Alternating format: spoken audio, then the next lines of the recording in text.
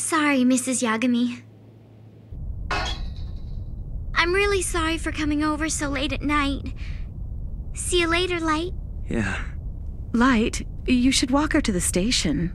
I can't risk being seen with her in public. Oh, no, I'm all right, thanks. Well, good night. Isn't she cute? Yeah, I know. When she got here, I wasn't so sure, but you're right. She's cute, Mom. I like her. That Shinigami is going to kill me if I kill that girl?